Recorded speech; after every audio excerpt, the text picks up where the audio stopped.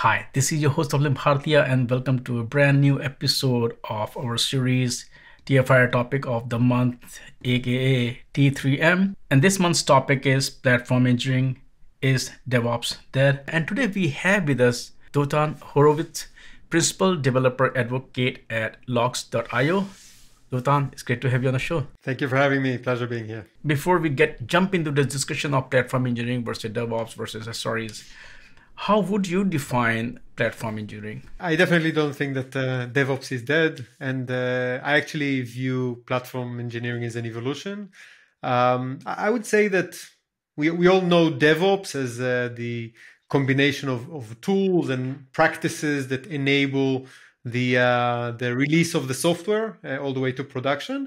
In a way, I would say that platform engineering is the productization of these tools and practices and packaging them in a way into reusable services that can be used across the organization, across business units, across product teams, across the house. Obviously, very relevant, mostly relevant to large organizations where you have lots of them. And you rightly said, DevOps is not a job title, it's practices, it's tools.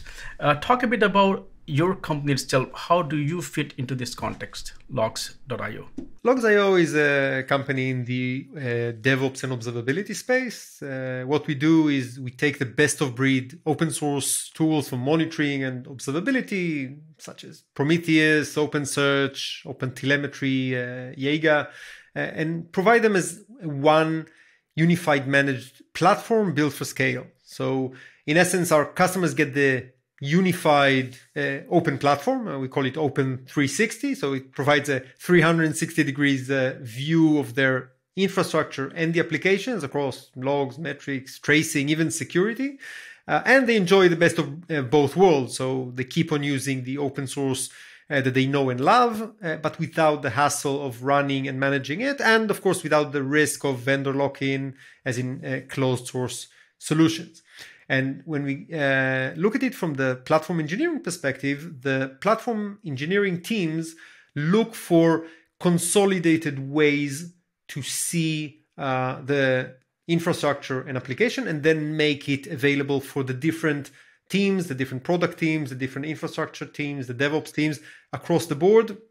And that's where we fit in. We allow these teams to keep their practices, their open source, their PromQL query language or Lucene or whatnot, and still do that in a consolidated, unified manner. We're also talking a lot about developer experience these days. First of all, let's talk about how would you define developer experience, and then we'll talk about, when we look at platform engineering, how does kind of that enforces that view or helps developers? So I come from a developer background. I've been primarily a backend developer for many years. So, and the thing is that for many, many years, developers were not treated as users in many respects. So we needed to do hard things about CLI and unfriendly tools and lots of tweaking in order to get a grasp of what's going on in our systems and managing them and configuring them.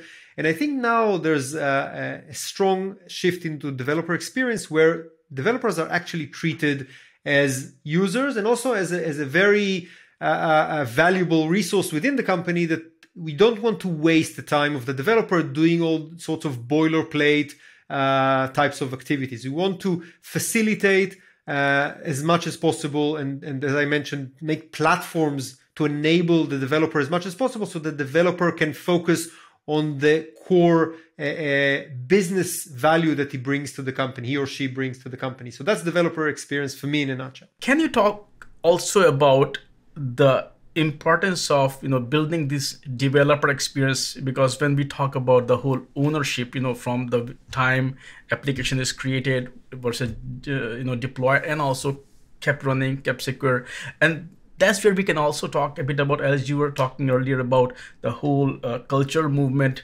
DevOps, SREs, because these are, once again, sometimes these are tools, sometimes these are practices. So I think that we see a very strong emphasis on the shift left movement. So people expect the developers to take ownership of the application all the way to production and beyond.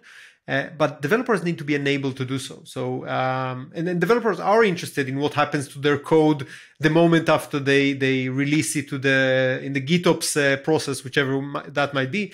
But in order to be effective, they need to understand what goes on there. And that's where I think observability comes into play. And this is what platform engineering comes into play, because platform engineering, unlike you mentioned PaaS, that was off-the-shelf product that was taken and provided externally to the organization, platform engineering is part of your organization. It's actually engineering within your organization, sitting closely with the product engineering, understanding the processes, the constraints, the tools, the methodologies, the compliance requirements, and then find the best ways to facilitate these in a way that fits the DNA of the organization and even the specific teams. So it needs to be flexible enough to adapt and to make the tweaks and adjustments to the specific team. So this is where the power of platform engineering enables this movement, because it is a team within the organization that provides this experience to the developers. Since you are a huge proponent of open source, you are also getting a share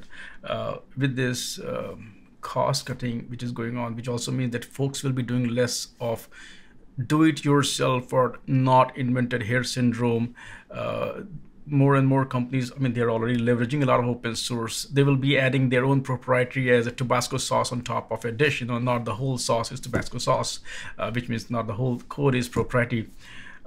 With the growing adoption of open source and these cloud native technologies, what do you see will be the impact on cultural shift? I think that the leaning towards open source is significant. I see, for example, I'm very active at the Open Telemetry project that aims to unify the different observability signals, logs, metrics, traces, even newer signals such as continuous profiling and others. And you see everyone aligning behind this. This is the second most active project actually in the CNCF, in the Cloud Native Computing Foundation, after Kubernetes itself, which is amazing. And even the vendors that made their bread and butter out of selling agents, proprietary agents, have realized that and started shifting to supporting open telemetry in one way or the other. So I think this movement is here to stay and actually amplifies. On the other hand, I do see that at least for large organizations that need to scale out these deployments, it starts becoming burdensome. Some organizations see that handling an Elasticsearch or OpenSearch cluster at scale and managing the indexing and sharding and all of that, it requires a lot of manpower and headcount. And then they're looking for ways to consolidate, to outsource, and to make it more cost efficient. This is where I think managed solutions that support the open source bring additional value in this age of financial stress. Let's look at logs.io. How are you enabling teams to kind of embrace these practices? As I mentioned before, logs.io provides a cloud-native observability platform.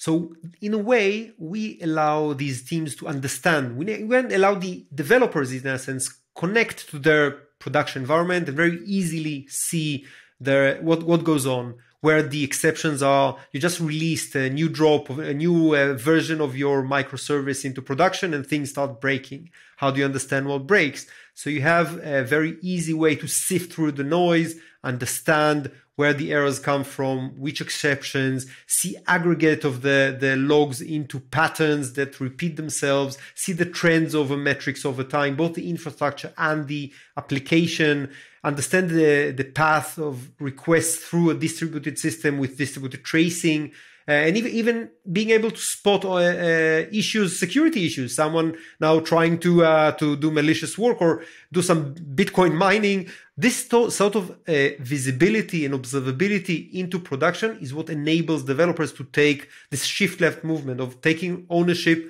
on their microservices and the dropped software all the way to production. Dotan, thank you so much for taking time out today and talk about this topic today. And as usual, I would love to have you back on the show. Thank you. Thank you. It's been a pleasure talking to you.